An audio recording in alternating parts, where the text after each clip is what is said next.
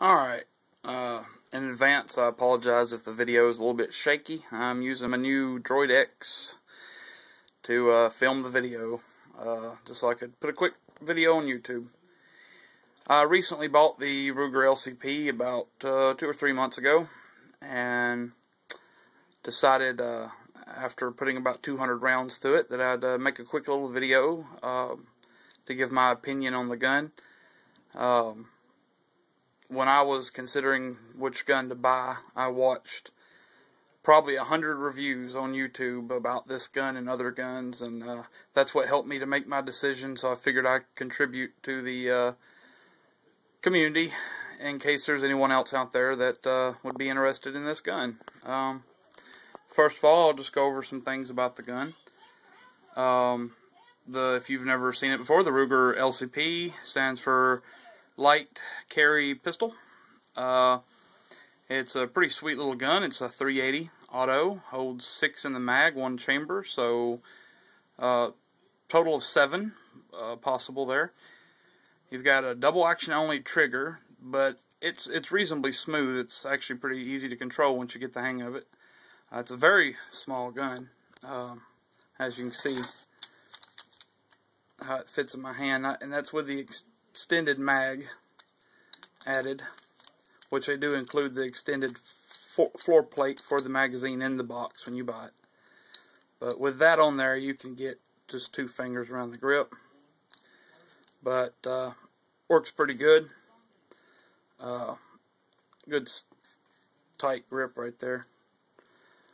She has a little bit of a kick to her, which is to be expected, being such a lightweight gun. I believe 9 ounces unloaded. But pretty nice gun. I'm sure if you've watched any other reviews, they always talk about the sights. They aren't the best in the world, but for what the gun is, they do just fine. And it does have amazing accuracy. It's just getting the hang of gripping it right and learning that trigger control. Well, today I'd saved up a few milk jugs. Decided I was going to do some amateur ballistics testing with my hollow points. Here we go. There's the first one I fired. I set up 4 milk jugs full of water and fired into them at level. That stopped in the 3rd jug. As you can see, the video is probably a little bit fuzzy here. Let's see. Maybe if we...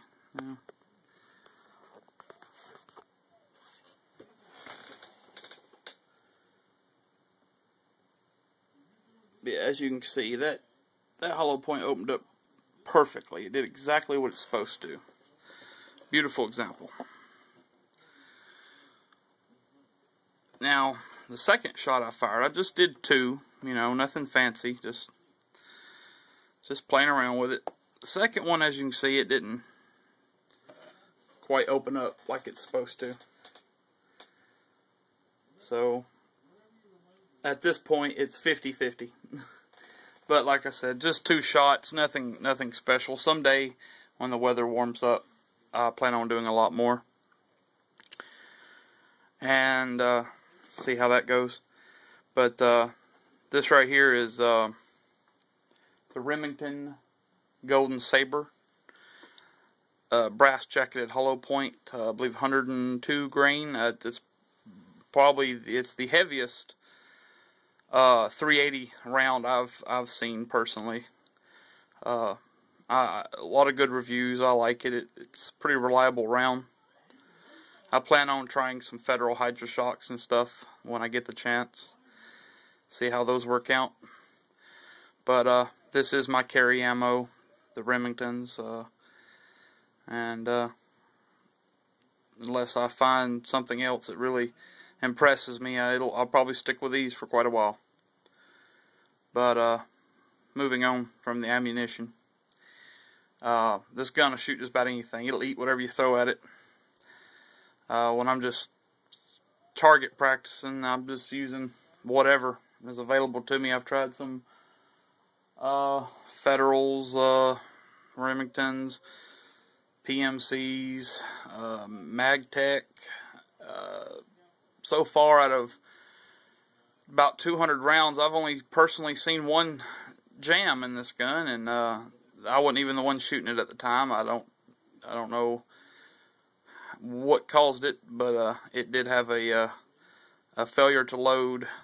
The cartridge did get stuck in the process of going into the chamber, but as soon as we tapped the slide, it did finish going in the rest of the way without any trouble.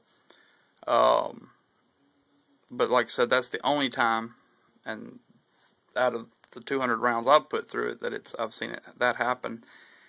And that was within the first 100 rounds we'd put through the gun. And I know with these smaller guns, you do have to get them broke in. So I do consider that just part of the break-in period, and don't hold it against it. Also, at the time, I'd like to point out that when the one jam did occur, I was not using the factory magazine. I was using a Mag Pro magazine I'd picked up at the store for it. So there you go. It could have been the magazine. But I've used both the factory magazine and the Pro Mag several times, and never had any other problems. So, very reliable gun, lightweight, super tiny, fits in any pocket. Several holster options you can get for it. I just grabbed this one real quick when I bought it. Plan to get a different one someday. Probably get a pocket holster as well. But this one works very nice. Just a Phobos Ruger LCP holster. I'm sure you've seen them. It just locks right in there. And that just regular paddle holster there just slips on your pants. Works pretty good.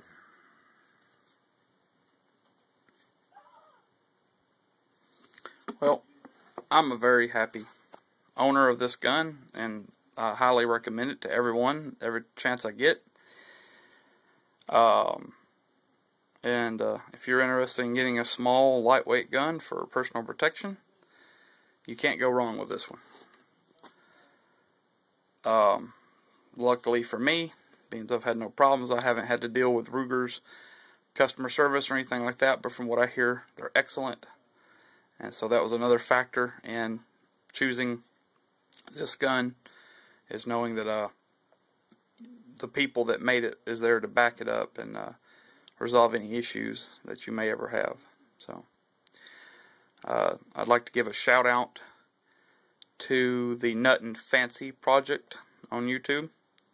Be sure to check out their channel and subscribe. He's an excellent reviewer of guns and knives and other combat items. Very entertaining and informative, and his review on this gun is probably the best review on YouTube you will find. And definitely you should check it out. Alright, well, this is BioHazardMatthew signing off.